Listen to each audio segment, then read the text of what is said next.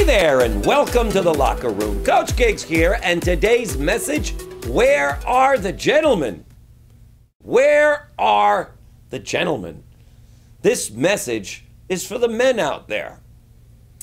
The other day, I was boarding a plane. Let me dig in here. I was boarding a plane, and a woman was about to lift and launch a very big piece of luggage, and none of the guys around me were going to help her.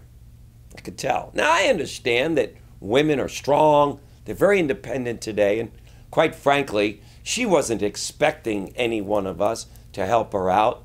But my instincts took over, and I jumped up out of my seat, grabbed it, launched it up into the overhead bins, and it was done. She looked at me, as did a lot of other people, and she gave me this huge smile and said, "Thank you so much." And I appreciated her gratitude. One of the other women, by the way, in the plane said to me, "That was so nice to see that there are some gentlemen left here in this world." Well, that was the last thing that I wanted to hear from the other woman, as these guys around me were giving me dirty looks. And later I saw them all congregating in the back of the plane looking at me, and I think they were plotting to throw me off the plane.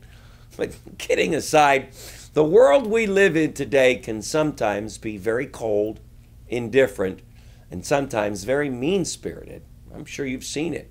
Now, I'm not being sexist, so please don't write me any letters complaining. But when men are men, then women can be women. And dear God, we need more men, real men, and we need more real women. So I would like to share with you some tips on being a gentleman, a real man, someone that both women and men alike will look at you and say, "Wow, class act." So here you go. Step one, open her car door.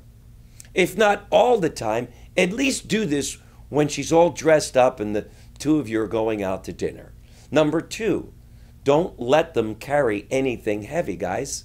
If you see a woman that you're with carrying a heavy bag, grab it from her and hold it yourself. Number three, open the door when you're walking into a restaurant or to a gym or anywhere you're going, and let them go first and gently hold their arm as you guide her and you into the restaurant or store. Number four, get up when a lady leaves the table. It's respectful. It's gentlemanly. And then when she comes back to the table after going to the ladies' room, get up again, hold her seat out for her, and let her sit first. Now, you might be sitting here today saying, "Giggs, what are you doing talking about this stuff?" I'm glad you asked. The reason I'm asking it, guys, is because we need to get it. We need to learn to treat women with respect and consideration, and not just as objects of our affection. There is not a woman I know who would not turn around and treat you like a king if you treated them with respect and consideration. Try it. Be a gentleman. And ladies, encourage the men in your life to be gentlemen. Teach them. Show them. I have had ladies teach me some of this stuff. Do this. And let's all make this world a better place. And let's produce more gentlemen in the world. Even my daughter liked this message. I hope you do as well. Thanks for joining the Locker Room Gang, and we'll see you tomorrow. Bye-bye. If you've enjoyed and feel the Daily Locker Room has served as an inspiration in your life, why not share it with a friend by sending them the daily message?